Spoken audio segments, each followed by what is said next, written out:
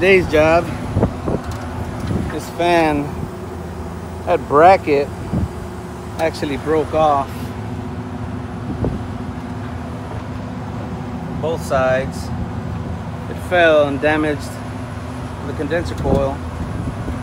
I was able to repair it. I already put about 175 pounds in there. Pressure, it held, used a bunch of soap bubbles. Everything looks good. So we already had it pressurized, and we're gonna go inside and pull a vacuum.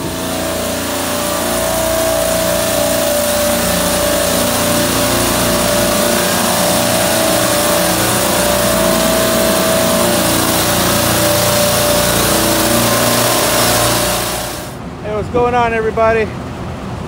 So today I am just doing a follow-up check on this repair I made. Now I didn't get video of it because it was 2 in the morning, 3 in the morning, and I didn't have the time to make a video, but I'll make a quick video just showing y'all the repair. And here we go. There it is. Those are all the aluminum fins. I need to go grab my vacuum, pull that up. But there's the repair, guys. Condenser fan motor bracket, you can see right there, it broke both sides. Condenser fan motor fell with the bracket, and we ended up with this mess. So this was a pretty lengthy repair that day. Got the call at about 3:40. We got the rack up and running, fully charged up by probably noon. And today I'm back to do a follow-up leak check, but I'm gonna see what's going on with this motor. So they're in pairs. So that one's running, this one has to be running. These two are running. And of course, that one's not there. And those two are cycled off. And on this side, I know I have one bad motor right here. So it's either we're gonna have to check fuses and continuity. A lot of the times, these motors just end up getting grounded. For some reason they short out. So and I don't have a ladder up here. Let me see if I can get a better position, and we'll put some soap bubbles on those repairs just to check it out. As we're up here now, so there's that bad motor on rack B. Everything else is running. Got that bad motor on rack A. Then of course this one. So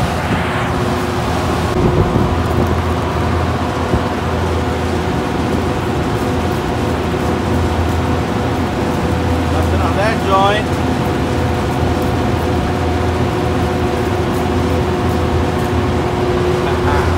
Really difficult doing this shit with one hand.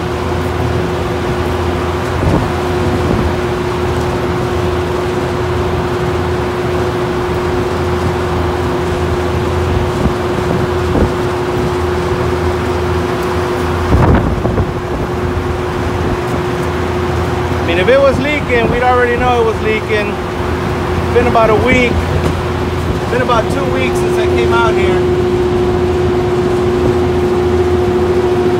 And receiver level is still at about 33%. I don't see any leaks, man.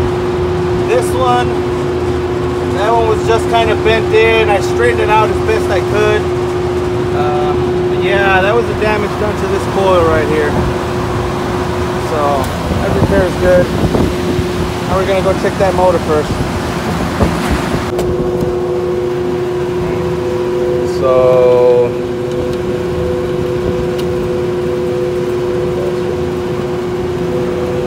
we got 470, and then 2 and 3 here.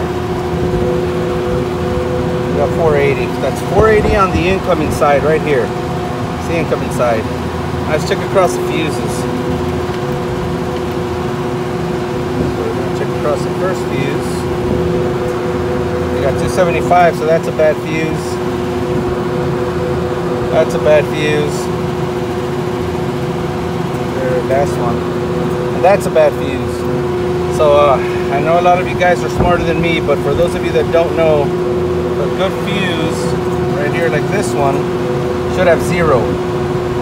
Zero. Don't worry about that 0.39. That's zero. And these right here, since you're reading two separate sides, you're reading 270. So all three fuses are bad. Let me see if I can go to ground with just one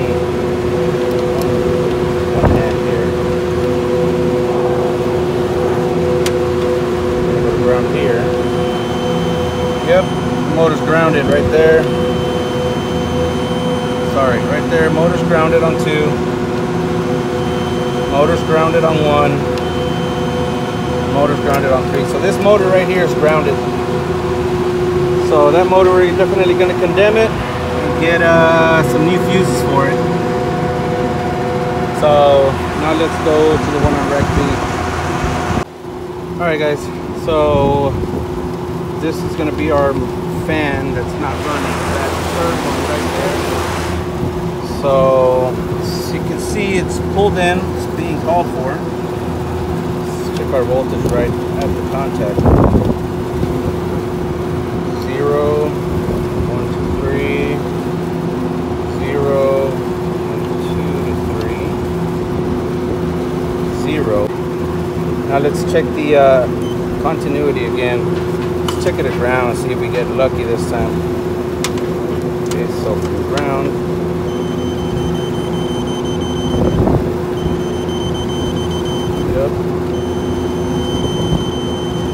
Yep. The motor's bad.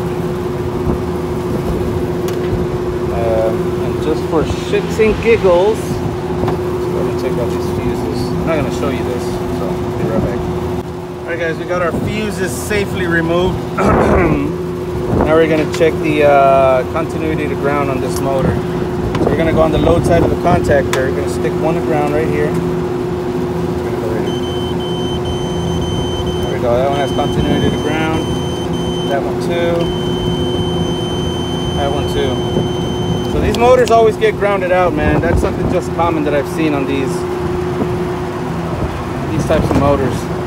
So that was this motor right here.